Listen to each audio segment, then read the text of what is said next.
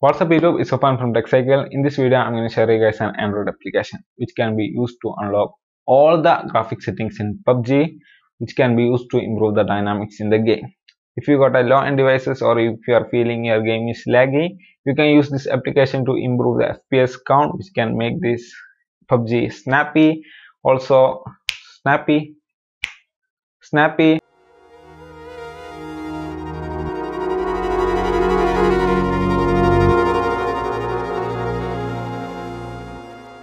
Application name is GFX tool and is available in Play Store. I will leave the link in the description. You can just click there and install the application. So before we jumping to the configuration of this GFX tool, you need to know what my FPS count before using this GFX tool and after using the GFX tool, so we can compare it.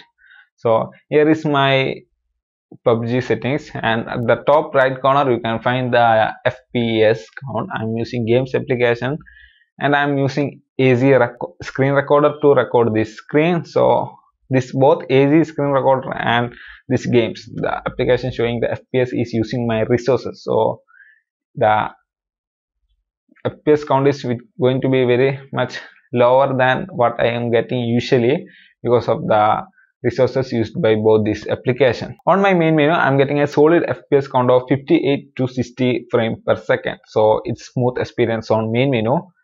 When I enter to the graphic settings, you can find that I can only access till balance option, and on frame rate I'm getting only to medium option. All other options are darked out or it's not available in that menu. And by using the GFX tool, we can unlock all those things. But before using this GFX tool, let's jump into the game to see the frame per second. On the game section, I just changed my graphic settings to balance to see the difference between this GFX tool and this not using GFX tool. And on the game, I'm getting 40, 30, 20. It's not constant and it's shifting to very low while I'm moving very fast. So it's not giving me a smooth experience. That's the experience of playing PUBG without using GFX tool and my resource being consumed by this AZ screen recorder and this games application. So I'm going to open this GFX tool. On there, I'm going to choose the version X 0.6 is the game version. From the resolution to 960 to 540, reducing the resolution to very much lower. And on the graphic settings, I'm choosing it as balanced. If you want a smooth experience, you can use smooth, not so smooth HD, just use smooth. For this, as I have played the PUBG before as a balanced option, I'm going to use it as balanced now. And on style, I'm using it classic. On shadow, disabling that, graphics OpenGL 3.1 and anti-aliasing disabled. And I'm going to accept that, and it's going to automatically run the game. So it's going to take some time to load the game. I'm going to skip that gameplay. On graphic settings, you can find that all graphic options are unlocked. That is HD, HDR are unlocked. Ultra HD is not available.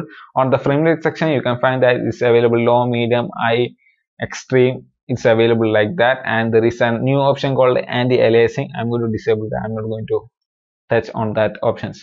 And while playing the game, you can find that I'm getting a constant 50 to 60 frames per second while playing the game. Even after my resources are used by this AZ screen recorder and the games application, I'm still getting a solid FPS count of 50 frames per second to 60 frames per second.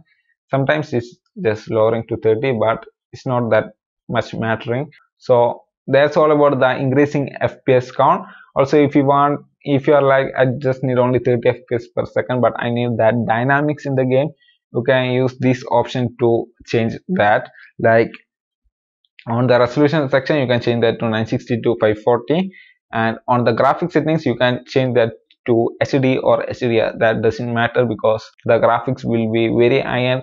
I have played it, I liked it very much, but you cannot get that snappy experience, so you will get killed fast.